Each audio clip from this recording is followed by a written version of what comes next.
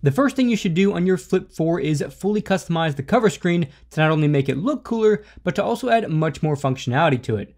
Let's start by customizing the clock screen. To do this, just long press the clock, and you'll be given a bunch of different clock options. But to make it even easier to edit, let's scroll all the way to the end and tap Cover Screen Settings. Now we'll just open up our phone, unlock it, and we get much more customization options. When you first get your Flip 4, you won't have a live background. Instead, you'll just have a plain black background, and it's going to start with this clock right here. This top section gives you a bunch of different clock options, and the only thing you can change with these when you tap Customize is the color of the clock. And that's with the exception of this next option, which lets you add the time from another city. Further down, you get some graphical options, and some of these are little videos that you can customize with a few different options. And these also give you the same text color option as well. And each of these are customizable in their own different way. This one with the little characters can be customized by adding your own custom characters. So they give you some options of characters to start with, or you can even create one that looks like you by using the camera. From there, you can fully customize their look and style. If you'd prefer to use your own custom animated background,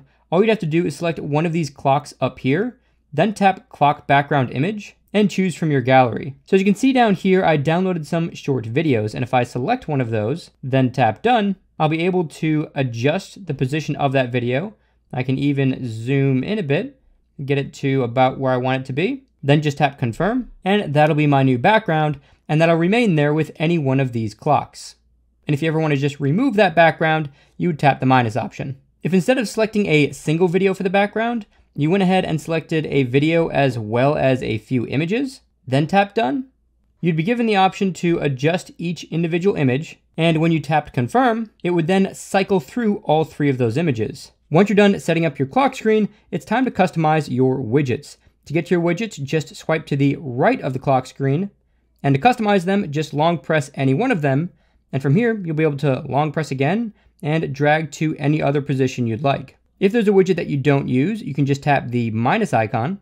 And if you want to add new widgets, you can scroll all the way to the end and tap Add Widget. To get even more widget customization, let's go ahead and open the phone. From here, you're going to go to Settings, then scroll down to Cover Screen, then go to Widgets. And from here, it'll be much easier to customize which widgets you want. One of the most important widgets to set up if you have any smart devices is the SmartThings Scenes widget. This lets you run any of your SmartThings scenes right from the cover screen. And you can also reorder them by dragging these bars. Just know that you'll be limited to a maximum of 4 scenes on the cover screen widget. Direct Dial is another great widget that allows you to immediately call up to 3 of your contacts. And if you have the Galaxy Buds 2 Pro and enable this widget, you'll be able to change your sound mode from active noise canceling to ambient sound mode to none. And you can also enable or disable the touch controls. This would be good to disable if you were going for a run and didn't want to accidentally change the track you were listening to when you just wanted to adjust your earbuds. Jumping back into the widget settings, you also get this reorder option at the top, which lets you reorder them however you'd like. And once you're done reordering, just tap the back button to confirm. The next thing you should do to make your cover screen more useful is enable Samsung Wallet. And the reason for that is from the clock screen, you can simply swipe up and open up Samsung Wallet without having to open your phone.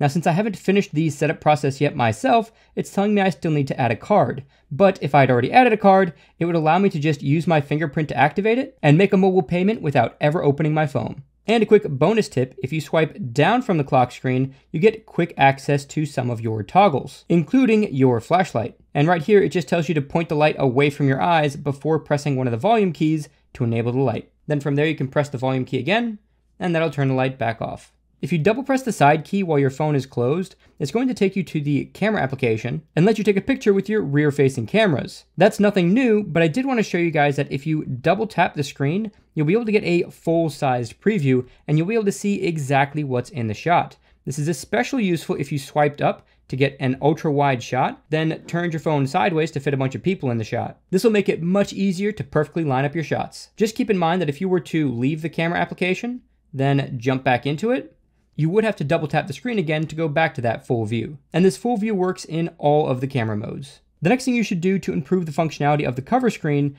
is the first time you get a message, go ahead and tap the message, then scroll down a bit and you'll see some reply options here. But the most important thing is this little microphone icon. The first time you tap this, it'll ask you to grant the phone some permissions in order to use your microphone to send messages. Once you grant that, all you have to do is unlock the phone with your finger. Then you can just speak the message that you want to send, period. And you can also say things like smiley face. And if the message doesn't come out quite right, you can tap try again and try dictating your message again. This is a super useful feature if you just want to send a quick reply without having to jump all the way into the messaging application. Now that you've substantially increased the functionality of your cover screen, let's go ahead and take a look at the inside of the phone. Since this is an expensive device, one of the first things you want to do is go to Settings, then Biometrics and Security, then enable this option here called Find My Mobile. If you tap the Find My Mobile text, you'll be shown a web address that you should save to another device. If you navigate to this address and log into your Samsung account, you'll be able to see exactly where your phone is. Not only that, but you can also ring your phone, you can remotely lock your phone, and this does more than just locking the screen. You can also lock any cards you have in Samsung Wallet, as well as any Samsung Pass features. And further down, you also get the option to lock the power off feature. So if somebody stole your phone and they're trying to turn it off so that you can't find them, you'll be able to disable that feature here so that they can't shut it off. You can also track the location in real time, remotely erase the data on your phone, remotely back up the data, and this even includes things like your messages, settings, home screen setup, and even your applications. Further down, you can also save all of this other information as long as it's backed up to your Samsung account. You can even retrieve calls and messages, so if the person who stole your phone tried to make a call or send any texts, you'd actually be able to see who they called and what they sent for a text. You could also remotely unlock your device if you accidentally left it at a friend's house and you need them to get some information off of it for you. You can turn on power saving mode to extend the battery life to give you more time to find the phone. Set Guardians was a feature that would allow you to give other people access to some of these features, but for some reason, Samsung's going to be disabling this mode soon, so you can go ahead and ignore it. If you own a Windows computer, you have to turn on this next feature. Go ahead and pull down your notification shade twice to reveal all of your quick toggles, then swipe across until you find a toggle called Link to Windows. If you don't see it in one of these 3 pages, tap the plus icon because it may be up here somewhere. If it is up here, just long press it and drag it down. Once you've found the toggle, go ahead and tap it. Then go through the setup process to connect your phone to your computer. Once that's done, you'll be able to send and receive text directly from your computer using your computer's keyboard. Link to Windows also lets you easily transfer files back and forth between your phone and your computer. And you can even control any of your applications right from the computer. The most important thing you should do when you get your Flip 4 is go to the channel page and subscribe, then make sure notifications are set to all so you don't miss my deep dive coverage on the Flip 4. And for those of you who are already subscribed, my analytics are showing me that less than 8% of you have notifications enabled, which means most of you guys will never be notified when I upload a new video. So even if you're already subscribed, go ahead and double check to see if you have notifications turned on. By default, when you're on your home screens, if you swipe over to the leftmost screen, you'll be met with either Google Discover or Samsung Free. To change which news aggregator you want to use or completely disable it, just go back to one of your main home screens and pinch in to bring in your settings. You could also long press in an empty space to bring up the same settings, then swipe over to the left again, and you can switch between Google Discover or Samsung Free, or tap this toggle at the top to completely disable it. Once it's disabled, if you go to your home screens again and swipe to the left, nothing will happen.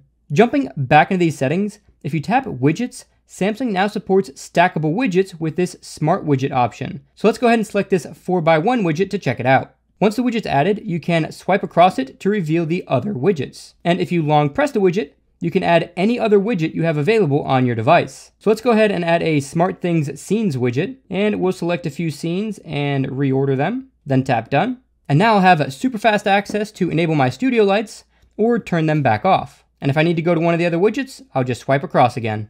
Long pressing again gives you the option to remove the current widget. And if we go back into that menu again, you can change the current widget settings. So this will allow you to change the background color as well as the transparency. And you can also have it match with your current dark mode settings. And if I save this and swipe through my widgets, you'll see that none of the other widgets were affected, only the Samsung Notes widget was affected by the changes. And long pressing one more time, we also get this settings option down here. And if we tap that, we're able to customize the settings for all of the widgets in one place. You also get the option to change the widget order from here as well. The next thing you'll want to do is activate Bixby. And before you dislike this video and block the channel because of your disdain for Bixby, give me just 20 seconds and I'll show you an incredibly useful feature with Bixby. To activate Bixby for the first time, just hold the side key and you'll be taken into the Bixby app where you can go through the setup process. Once Bixby is enabled, you'll be able to hold the side key and dictate whatever you want into any text field, period.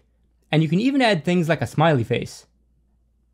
The Flip 4 is a pretty tall device, and it's difficult to reach the top corners without some pretty good finger gymnastics. That's why you should go to Settings, then scroll down to Advanced Features, and enable one-handed mode. This will allow you to swipe down on the home button to shrink the entire screen and make it much easier to reach the corners. And if you grab the corner of this window, you'll be able to make it either larger or smaller to fit your specific hand size. And if you tap these arrows, you can switch it to the left or right side depending on if you're left or right-handed. And grabbing the bar at the top lets you move it up and down the side of the phone. To get out of this mode, all you have to do is tap outside of the window. And what's great about this is the next time you go back into that mode, it's going to remember exactly how you had the window set up. If you tap the one-handed mode text, you'll be able to switch from using the swipe down gesture to activate it to a double tap option where you just have to double tap the home button to activate it. The next thing you should do on your Flip 4 is go to Settings, then Display, then scroll down until you get to Navigation Bar and tap that. This will give you some really useful features if you're coming from a non-Samsung device. So if your previous device had the back button on the left side, you can change that by tapping right here. And if you're coming from an iPhone, you're definitely going to want to enable the swipe gestures. This works just like the iPhone navigation in that you can swipe up to go home, swipe up and hold to reveal all of your recent applications, swipe across the bottom to quickly go back and forth between your most recent applications, and you can even swipe in from the sides to go back. And that works from both the left and right side. And the back gestures even work in any application, not just applications that support it like on the iPhone. And if you jump back into the navigation bar settings, you'll see that there's more options for the swipe gestures. Most notably, you can change the sensitivity of the back gesture. So if you notice that you're often enabling it by mistake, just lower the sensitivity. And if you notice that it's not enabling when you want it to, just increase the sensitivity. And one more important thing to point out about this iPhone style navigation is that if you want to get to the Google Assistant, you just have to swipe in and up from one of the bottom corners. And the last option with these swipe gestures is to switch to this 3-bar option. And this will give you 3 separate bars at the bottom of your screen. And the left one is for back, the middle one is for going home, and the right one is for bringing up your recent applications. The next thing you should do to make it easier to navigate around your device is customize the Apps Edge panel, because this allows you to quickly jump back and forth between your most frequently used applications. But beyond getting to your favorite applications faster, you can also long press one of the applications and drag it out to quickly start a multi-window view. And since this is such a tall screen, this is incredibly useful for something like YouTube and an internet browser or a messaging application. And that's especially true if you grab this bar and push it all the way up when watching a YouTube video. To edit your Apps Edge, just pull it out, tap these 3 bars on the bottom, then tap Edit.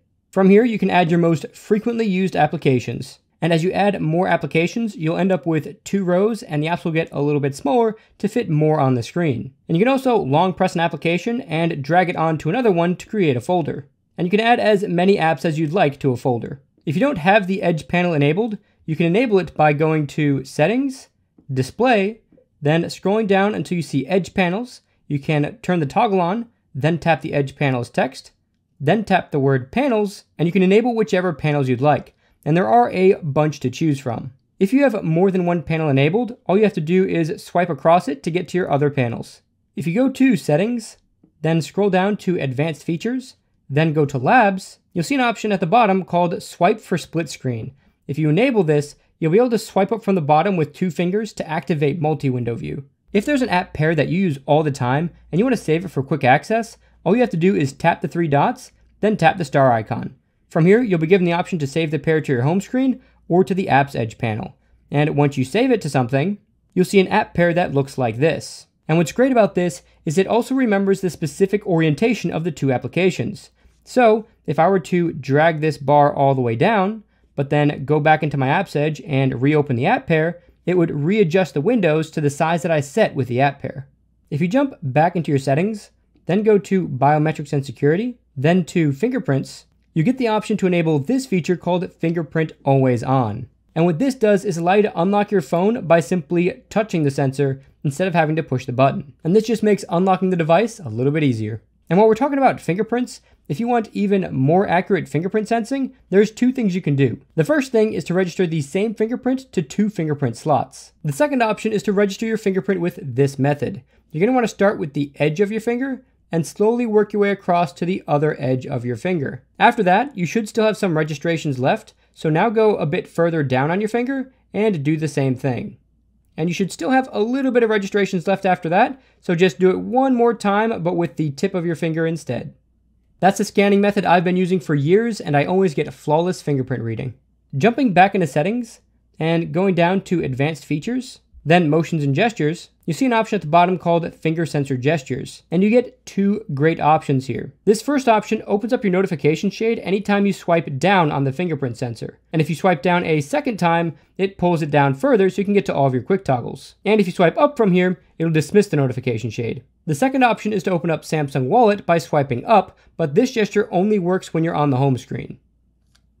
The next feature that you should turn on is found in your quick toggles. So go ahead and swipe through your quick toggles until you see this option called Always On Display, and go ahead and enable it. But after you enable it, also tap the Always On Display text. From here, you can switch it from Tap to Show Always. So now I'm going to go ahead and tap Done and close the phone. So since I set it to Show Always, I'll always be able to just glance over at my phone on a table and quickly see the time and even my battery percentage. And since I personally use a smaller clock, it's going to barely use any extra battery life. Then when I want to activate the display, all I have to do is double tap it.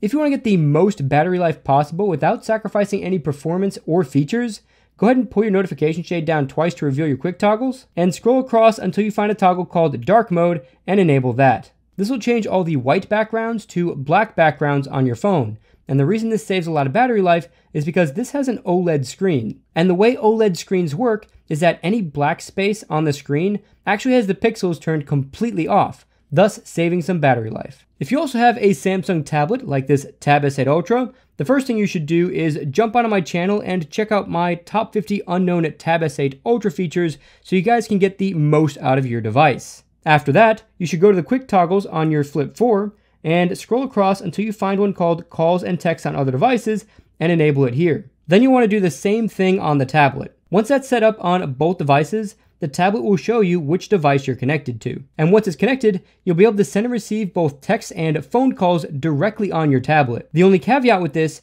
is if you want to make and receive calls specifically, both devices need to be on the same Wi-Fi network. But if you just want to send and receive texts, only the tablet needs to be on the Wi-Fi network, and your phone can be somewhere completely different on a mobile network. So that means you could technically leave your phone home and take your tablet to some place that has Wi-Fi and still be able to send and receive texts. If you want to get the most out of your Flip 4, check out this video over here. And don't forget to subscribe and turn notifications so you don't miss my deep dive coverage. That's it for this tech episode. God bless, guys, and I'll catch you in the next one.